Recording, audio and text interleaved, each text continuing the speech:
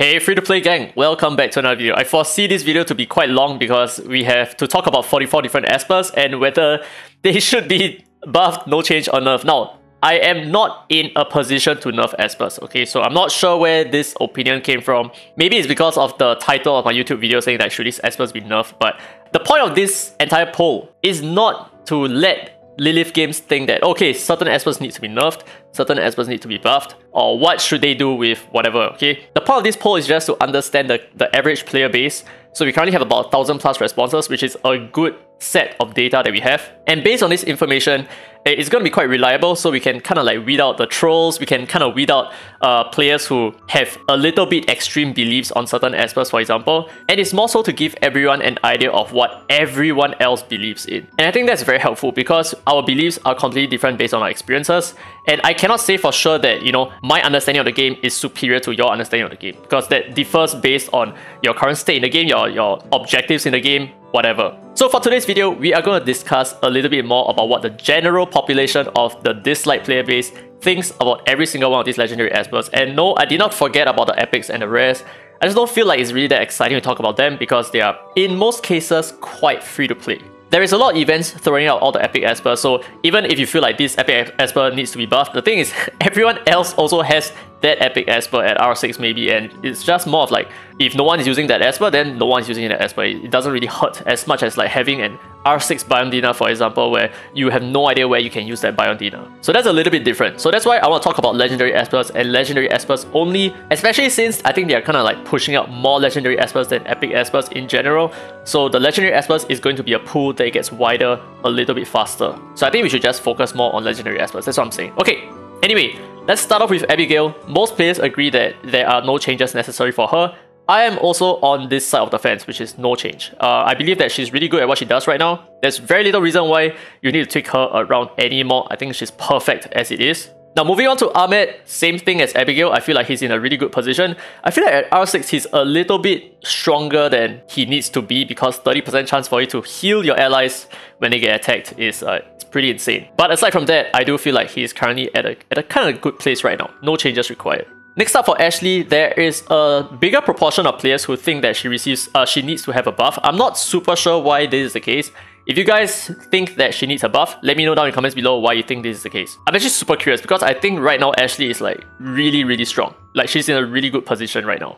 Next up, we have Biondina. So like I said, most of you players will not understand why she's so good, or most of you players will just have her and just not use her at all. Now, I kind of understand because even for me, I do have her at R5. If I have her at R6, I'll cover her a little bit more. But even at R5, I don't really use her all that much because in terms of like PvP, there are better espers to use. I mean, I wouldn't say that there are better espers in terms of what she does, but they are just more holistic teams that would ensure a better win rate and like a wider net, so to speak. So if I use a tanky team, I can win more defenses. I don't need to rely on a Biondina comp. So I understand that she is kind of lacking a little bit in terms of reasons why you want to use her. I mean, it makes a lot more sense to just run Chloe, for example, just to cleave stuff. Or maybe if you're talking about RTA, yes, she still is good, but there are possibly other better alternatives, like just running a speed control team, for example. So a one-trick pony like Biondina is probably not in a very good position right now. I kind of understand it, and I do believe that she does require a buff, not because she's bad, but so as to make her a little bit more versatile. Next up, we have Brewster. I'm quite happy that most players agree that he's decent right now, and I fully disagree that he requires a buff. I think the main issue where players think that he needs a buff is because below R2, he's not really that good, but at R2 onwards, he becomes extremely good. So when I'm thinking about players who want him to be buffed, I'm thinking that maybe they want his R2 to go to his R0 state, which is completely understandable. Next, we have Camille. I'm very surprised that a lot of players want her to be buffed because firstly, we do not know what she can do at R6 just yet. We have yet to test her out. I'm looking forward to get her at R6 and then I can give you guys some showcases as well. But for the most part, I think it's still a little bit too early to talk about Camille.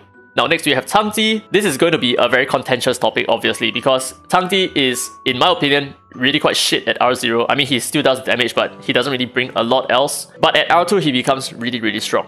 And of course at R6 he's like insane. So I can kind of understand why players are saying to buff Changji because most players do not really have an idea of how strong he is, because I haven't also been doing many showcases on Changji as well. I haven't been doing any R2 showcases. I have done one R0 showcase in the past, which is like, I have no idea what his kit does. I still do not understand what his third skill does. So I'm still waiting for my R2 Changji before I like move on with a little bit more rigorous tests just to understand what his third skill does. But for the most part, from what I'm seeing in endgame point war, he is very, very strong. And when you see an R2 Changji, you kind of want to avoid teams like that, especially when they have the R2 Ethan and a speed lead as well. That makes them very, very hard to deal with. So yeah, in my opinion, I think Changji right now, he's just an R2 Esper. It's not that he needs a buff. Now next we have Cecilia, also a very contentious topic because most players with Cecilia, like myself, won't really find any use for her outside of point war and knockout right now. Maybe some players might use her in RTA, but I don't really think that's going to be like a main thing for her. So I kind of understand why most players want her to get buffed, and I do also feel like maybe her third skill can be improved as well because it's just a heal, it adds 1 layer of immunity, that's about it. I feel like it wouldn't really hurt to give her 2 turns of immunity, for example, on her third skill. Next we have Clara, and most players agree that she's decent right now. I don't think she needs a buff. I feel like she's really good as it is. Now Dona, okay, I kind of understand. Most players want him to be buffed. Now the thing is, it is not really so much of his kit that is the problem. It's more of his typing. So the thing is, he is going to be decimated by heights because height is just going to eat him up any given day, right? And there are a lot of other controllers who eat him any day. So for example, Tricky, right? Strip buffs, lens stuns, all that kind of stuff. He becomes redundant instantly. So I feel like coming from a kit perspective, he is decent. His kit is actually quite interesting. It's quite fun to play with.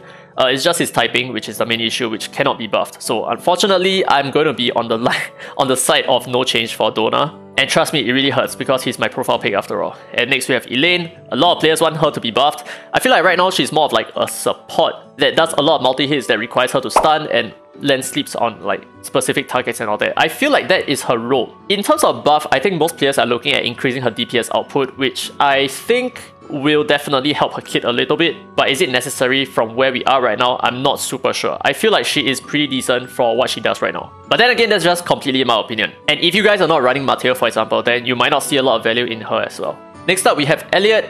Same thing, a lot of players want him to be buffed, and I think the main thing is because his third skill, even though it cannot be resisted, it can miss as well, which is like so dumb. So I'm even talking about his R6 state. So he's not very good against Ollie comps. He's not very good against Sally comps because those guys are flow type, and he's gonna like land a miss half the time, which completely sucks. So Elliot definitely needs a little bit of a rework, I think.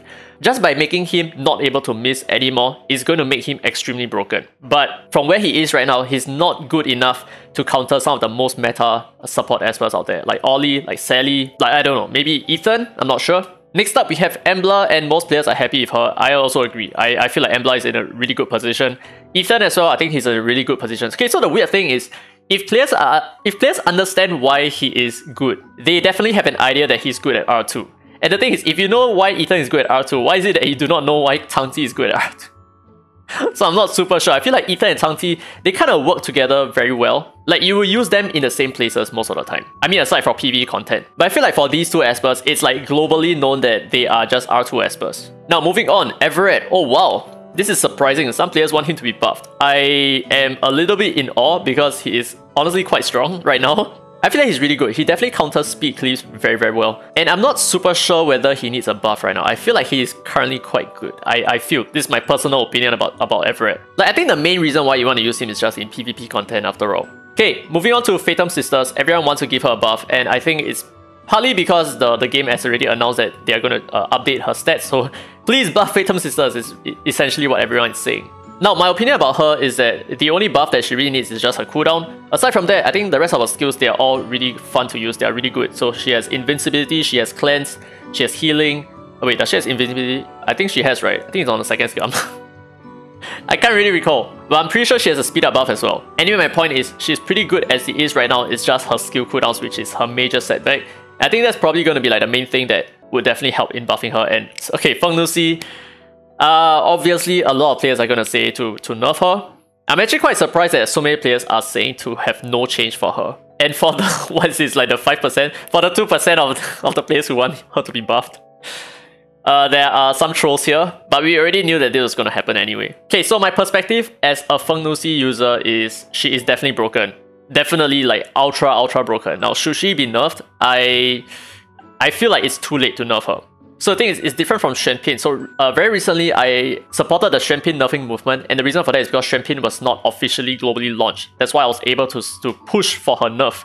And indeed, the developers decided to nerf her. But the same cannot be said for Feng Lucy right now, because Feng Lucy has been out and about for a long period of time, and I don't think it's that wise to nerf an Esper that a lot of players have been paying for. And the same goes for Xuanpin right now. So now that Xuanpin is released, it's officially too late for you to nerf Xuanpin. It doesn't make sense anymore. By nerfing her, you're gonna kill a lot of the player base. Instead, what I can suggest is just some minor adjustments to Feng Nuxi and Xuanpin, for example. So for Feng Nuxi, you don't necessarily need to like improve or deprove any of the things that she already do. You could maybe branch out laterally so that she becomes, you know, less viable in some places and more viable in certain places. I wouldn't really consider that a nerf. It's more like a change in a kit.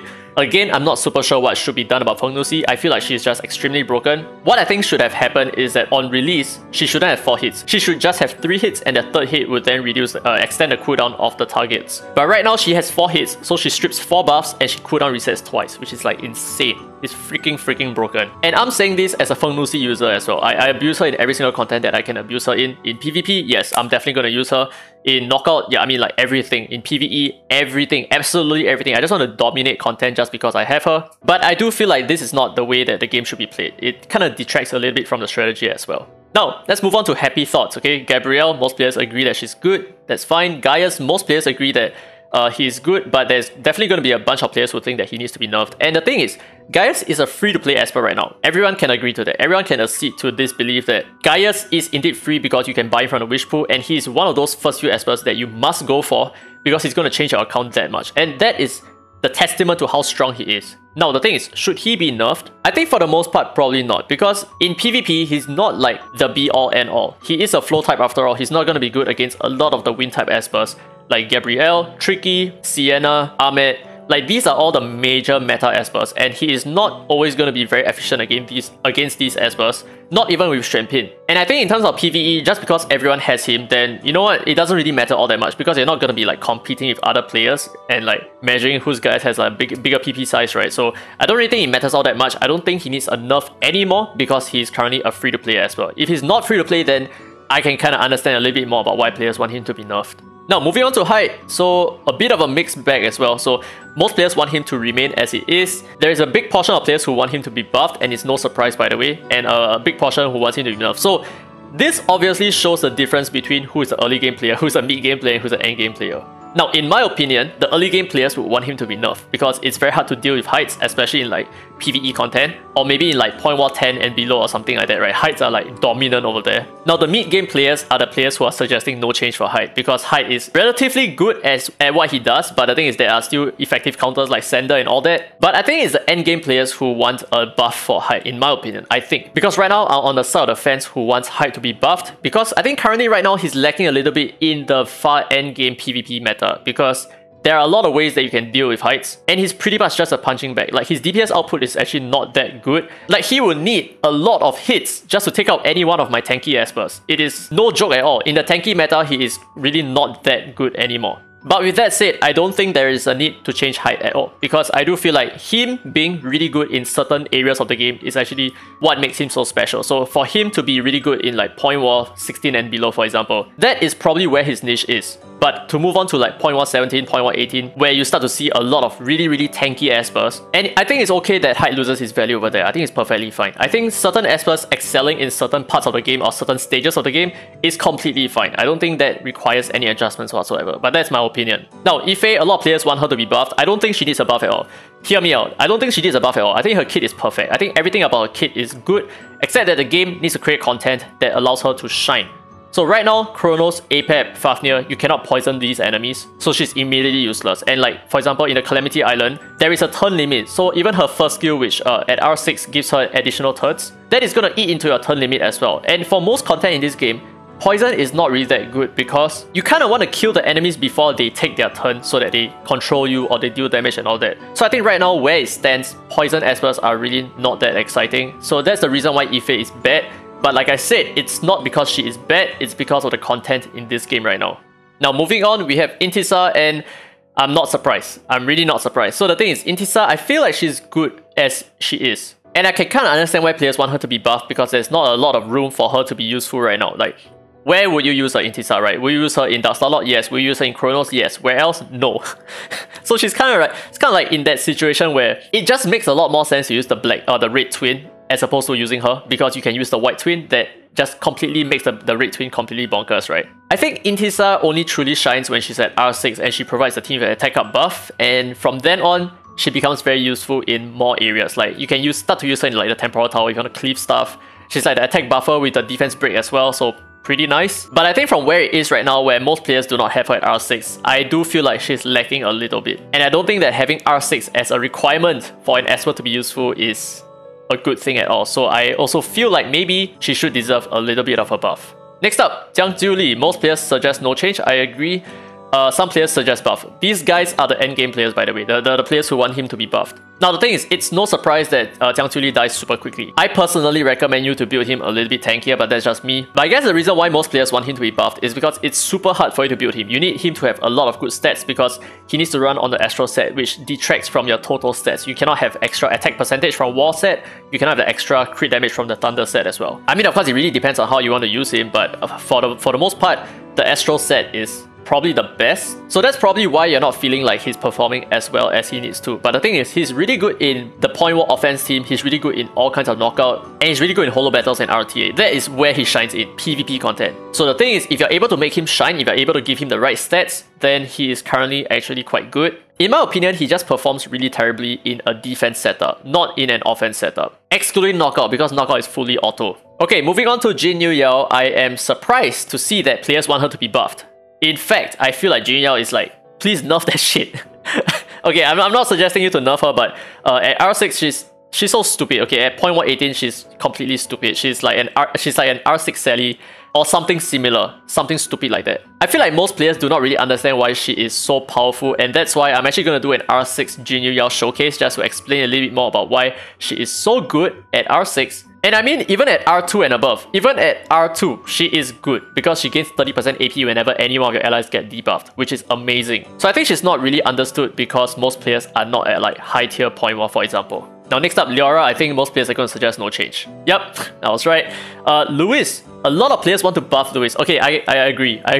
So as an R6 Lewis user, I do feel like it's still very difficult for you to use him in the right way because there are many things that could go wrong. So number one, you might accidentally kill an Esper on your second skill, and if you do that, his third skill is useless. Or like number two, even though you use your second skill and your third skill effectively, you may not overkill the enemy to that great of an extent. So right now I feel like he is still a poorer performer than an R2 Emblout, which is a lot easier to build, a lot easier to obtain as well.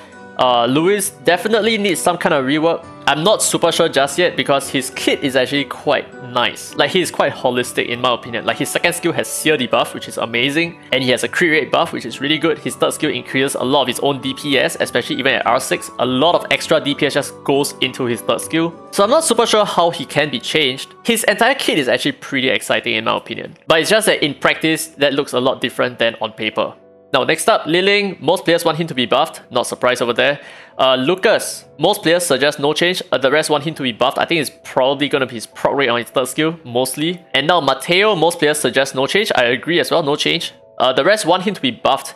I'm not super sure why that is the case because his damage output is really high right now. I'm not super sure what the buff is, to be honest. Is it like more AoE attacks? Let me know down in the comments below. Now Nama, obviously these are like the mid-game players. Those players who suggest no change, they are the end-game players. Those are the guys who already understand how powerful he is. Now the problem with being in the mid-game is that most players run the speed teams, right? So most defenses you see, they will be like Ollie defenses, Tia defenses, Yuhime defenses maybe. So Namas will naturally not be useful in like Point War 14 for example. It makes a lot more sense to just run a speed cleave comp. So I can kind of understand why most players suggest a buff for Nama, but in my opinion, he's probably so strong right now that he might even require a nerf, but no, I'm just kidding. From where it stands right now, I feel like Nama is just an Esper that you will use in the endgame. That's about it. So, like I said, just because an Esper excels in a certain stage of the game doesn't mean that you need to tweak him at all. Doesn't mean that you need to nerf the Esper, doesn't mean you need to buff that Esper. It is just as simple as this Esper excels in this part of the game. So the same goes for height, right? So height is better off in like the middle part of the game, but Nama at the end part of the game is going to one-shot a height any given day. It's super easy. And the best part is you don't even need your Nama to be R6. You can have your Nama at R5 or maybe even R3 and it's still going to one-shot stuff. It's really that strong. Now next we have Ollie, again no changes, and Ophelia. I think most players are suggesting for a buff because in my opinion at least, Holo Battle's kind of scuffed right now, so there's very little reason why you want to use Ophelia. You can use her in Point War, but yeah, at the same time, because there are like revivers like Cecilia, for example, so it doesn't really make sense to bring in Ophelia to one-shot stuff because her speed is relatively low. It's a lot more meaningful to run Ascender, for example, who does a lot of good DPS and he has high speed as well. So I can kind of understand why people want her to be buffed. I personally feel like she is okay right now. I think she's okay. Her DPS output is really quite insane. I'm not sure how else can we buff her, like increase the number of hits that she does. I don't think so, because that completely breaks her kit in my opinion. So I'm not super sure how players want her to be buffed. Let me know down in the comments below. Next up we have Raven. Most players want her to be buffed. I kind of agree, I've talked about this before as well. Sally, most players want her to stay the same. There are a group of players who want her to be buffed and about the same proportion of players who want her to be nerfed. Now, this is obviously the spread between early, mid and end game players. It's the same thing. Make an educated guess down in the comments below where you think players are voting or polling for her from. So this 12.5%, do you think they're early game players? This 8.1%, do you think they're end game players? You let me know. Now next up we have Sienna, and most players agree that she's okay. Okay, I think that's fine. I don't think she needs a buff at all, man. She's like so freaking strong. She's like so strong. Not even at like, I mean like at R2 she's already amazing. I'm not sure where the buff is needed, to be honest. Now Tang Xuan, okay. This gives me good hope that I would be able to make good Tang Xuan R6 videos coming really soon. So my Tang Xuan is currently at R5. I cannot wait for him to be at R6 because he is broken AF. He is so freaking strong right now. He's probably the biggest DPS Esper in this game aside from like setup Espers like Nama, for example, or Embla. You can mark my words, okay, 29th of May, as in when I'm recording this video. You can mark my words that Tang Xuan, his damage output is actually one of the highest in the game right now. Now the next Esper we have Teva. I'm just gonna assume mostly gonna be buffs. Yep, mostly gonna be buffs. TM mostly going to be buffed as well. I'm really surprised that all of these Espers that players are suggesting to be buffed are actually the same Espers that were mentioned in the developers notes as well. Okay, it's not really a developers notes, but like that little tweet that Dislyte sent out, right? So are you guys just suggesting this because the tweet went live? I'm not actually super sure. Or do you guys truly believe that all of these Espers need to be buffed? Okay, next up, Tricky. I'm just going to assume that most players are going to say no change, but there's going to be a bunch of players who say nerf. Yep, I mean, okay, it's kind of like, I guess. Why do players want him to be buffed? What the heck? He's like broken, dude. He's insane. Freaking insane. And next, we have Unas. Wow, nerf, I see. I'm not super sure how you're gonna nerf him because his kit is just whatever that he does best. AP pushing, right? So 30% AP pushing. Fine.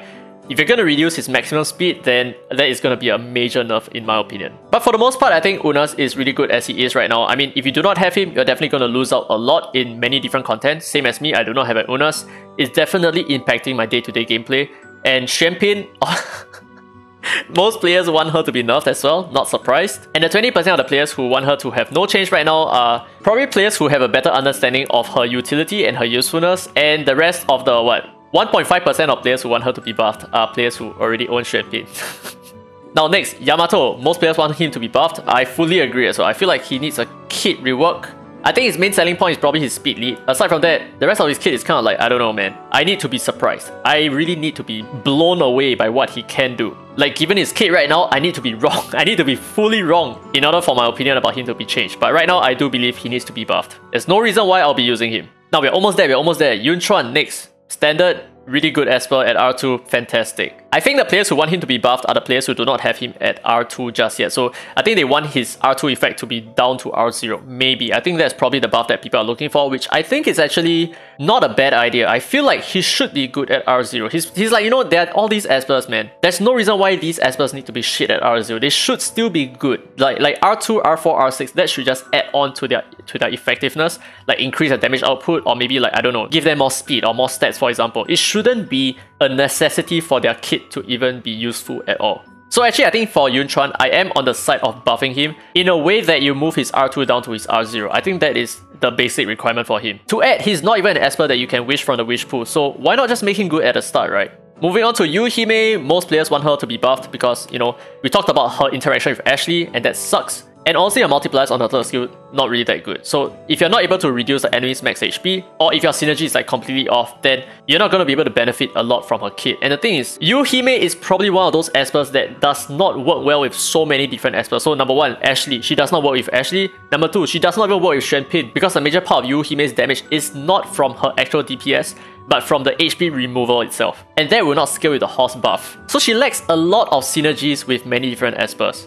Now finally, we have Zora, and most players suggest for a buff. Kinda understand, you know what, just move her R2 down to R0. Another one of those espers, right? Just give her a defense break at the start. It's not gonna hurt anything, it's not gonna destroy the meta, it's not gonna ruin the game. There are many players with R2 Zoras who don't even feel like she is worth using because of her typing. So yeah, that's it for this video. Currently we have 1,116 responses. And I think when you're actually watching this video, there will be probably like 1,300 or something like that, because I'm currently recording on the 29th of May and you'll probably be watching this on the 30th of May, I think. But yeah, thank you everyone for your inputs, and I will probably share this somewhere. Maybe like I'll share the results in like a Google Sheets where you can download it for yourself. I'm not sure. But truly thank you everyone for your inputs. This is a lot of work that we have done compiled together. And all of your thoughts, all of your opinions, all of your suggestions, everything is distilled into this single poll itself. And for someone like me who cares a lot about data and the truth, I am very thankful that I'm finally able to understand you guys a little bit more and your opinions about every single one of these espers as well. And I think this is very interesting as well, because this truly shows the different mentality and different mindsets of various players across the entire, I don't know, 1,000 of you guys or so, right? So let me know your thoughts about this poll down in the comment section below. Would you like to see more of this in the future? If you want to see more plus any other extra information, any other extra like small nuggets of stuff, let me know what you're looking for as well, and I'll try to implement it in the next polling as well. I know some of you guys said to include the delete option for Xuan Pin. I kind of agree as well. The delete option should be there. Maybe you guys can look forward to the next update in this polling spreadsheet. Alright, but with that said, that's the end of this video. Hope you guys enjoyed it. If you did, don't forget to leave a thumbs up. It really helps the channel, and subscribe for more Dislyte content. Now with that said, this has been Derry Free to Play, and as always, I will see you in the next video.